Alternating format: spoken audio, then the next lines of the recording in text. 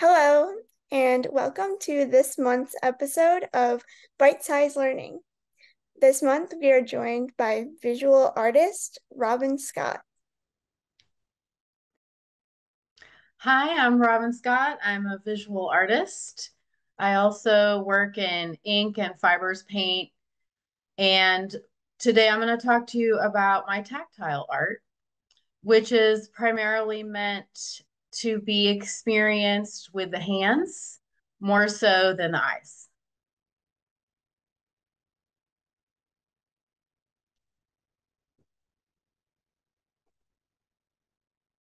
So when I started out, I worked a lot in pencil, colored pencil, and ink.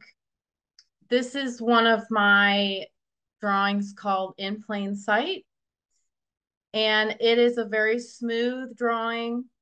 It's just pen and ink with a coating of Mod Podge over it. And I love the idea of expressing my own experiences with disability visually, but I realize that not everybody can experience it the way that I do.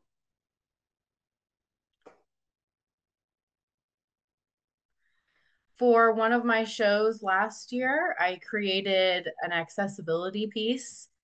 This was the first one that I did, so it was very much an experiment. I did this one the exact same dimension, 16 by 20, as the original, and tried to recreate it as best as I could.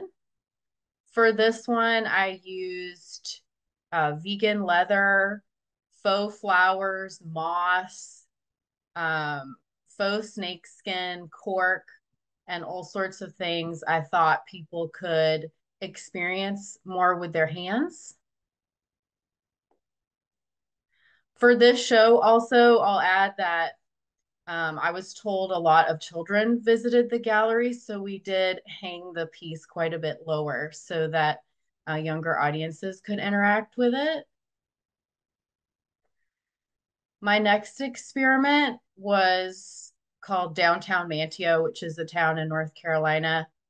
I used colored pencil as a visual element, and then I added felt, twine, and also cork again for little tiles.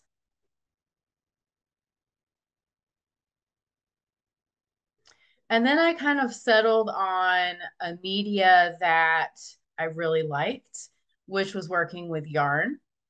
I discovered a large burlap sack that a coffee shop was going to throw away, so they donated it to me. And I decided to use the burlap as a canvas. And I kind of wove the yarn into the burlap. I also used acrylic paint and paint pens to give it extra texture. And this one here is a detail of the very first one that I did. The next one I called Around the Corner. This is a finished piece. I used yarn again, adding ribbon and paint as well. So my hope was that people could interact with these pieces and really have a tactile element if vision is not the way that they would want to interact with the work for whatever reason.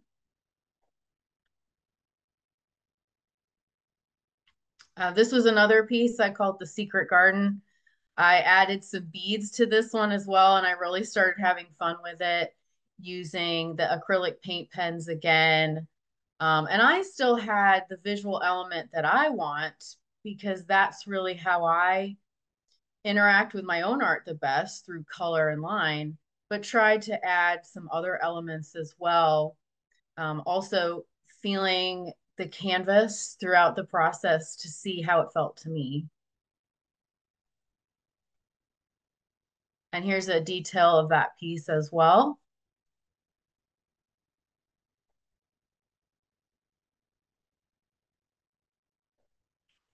And this is the most recent one that I just completed about a week ago.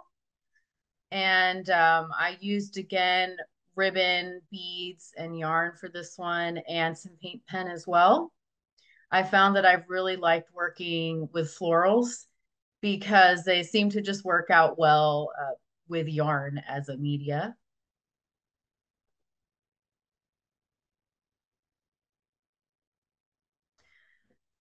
When I gave a presentation to a local art group about letting audiences interact physically with my art, the reaction was somewhat negative. And I understand that because people spend so much time creating their artwork that, somebody could accidentally drop it or interact with it in a way that it becomes damaged. So I thought about making a tactile feature for my shows and also recommending that to other people. So this would be a piece that, you don't worry about if it gets ruined or if you need to redo parts of it because it's really specifically for the audience. For an upcoming show that I'm doing, I'm creating one that's 8 by 10 inches. And hopefully the majority of audiences will be able to hold that and interact with that. And if they want to, they could take it with them throughout the show as they're enjoying the rest of the show, hopefully. So for example, if your preferred art form, it could be 2D, it could be 3D sculpture, it could be smooth like mine, it could be textured under glass. Whatever it is, you can make an accessibility feature for your art shows.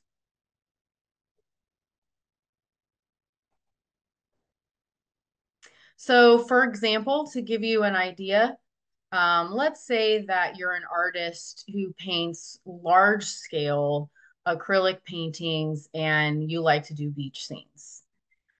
You don't necessarily, have to find a way to make your paint textured. You could give the audience an idea of what it's like to be at the beach. So you might get a small 8 by 10 canvas. You could glue sand, which you can find at a craft store. You could put little shells on there and glue them on as long as they're not sharp. You could bring some kind of sound system, portable sound system, and offer the sounds of the ocean at your gallery opening. So for me, I'm doing tactile elements, but you could also work with sound or any other non-visual element to make your show more accessible. So another example, let's say that you do abstract weavings using very bright colors and lots of texture. Maybe you create a piece that the audience can interact with physically, along with an audio description of the piece, talking about the colors and the emotions that they're meant to communicate. For me and for a lot of artists, emotion and color go together hand in hand. So maybe for that piece, a description is a better way to go.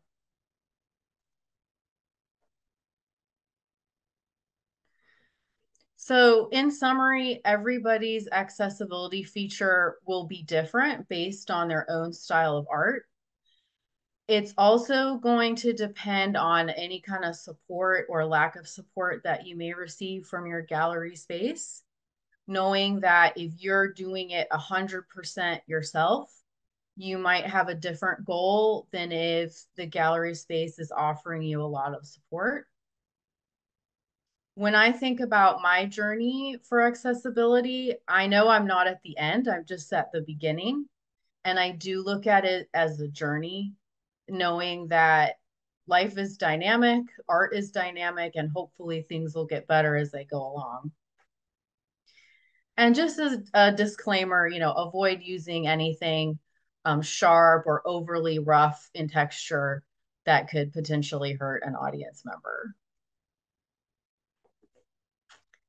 And that's it.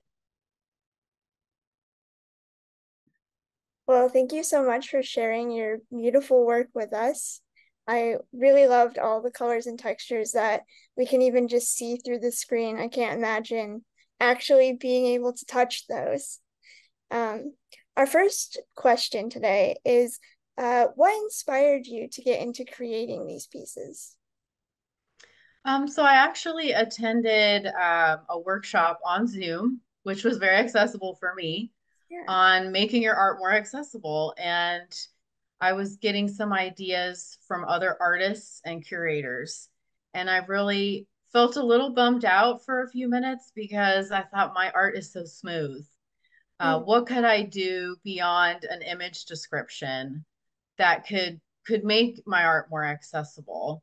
And I just started brainstorming and thinking about using something with texture as the actual art form as opposed to just having something separate. And with that, I went to the craft store and just started experimenting. Yeah, that's really cool. Um, would you say that this tactile work is some of your favorite mediums to work in, or do you have a favorite medium that you like to use? I would say that I really love working with the yarn drawings the best. For me, my hands have become a little bit fiddly because of my joints. And so working with the glue was a little bit troublesome. Yeah. But with the yarn, it's so much fun. I can do it at home. I can do really large scale or small scale. So it is one of my favorites at the moment. I think other than that, I tend to have a favorite media for maybe 2 to 5 years, and then I get bored and then I move on. So at the moment, I'm also working in acrylics. Hmm. For maybe 3 years or so, I was working only in pen and ink. And I'm sure in another couple years, it'll be something else. Yeah, I'm very similar in that way. I like to bounce around and, try everything, That's really cool though. Working with yarn especially is really neat. And I'm sure working with yarn in a tactile way is fun because there's so many different textures in yarn itself. Like the variety that you can get is so vast. So that's really neat. Um, what advice do you have for artists who want to start pursuing an accessible art practice? Like, what would you say is the best um, place to kind of start with that, or what to keep in mind when you're just starting out? I would say, for me, I felt kind of overwhelmed when I was starting out to try and like make it perfect all at once.